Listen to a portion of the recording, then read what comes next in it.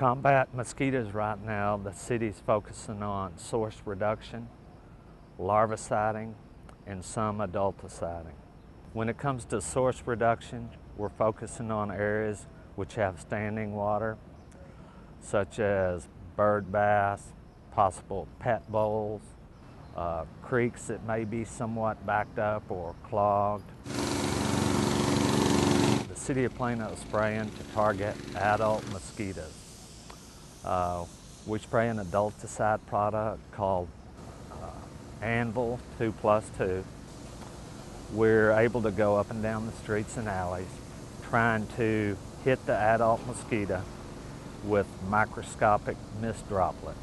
It's a challenging game to play in which microscopic mist droplets have to hit the adult mosquito.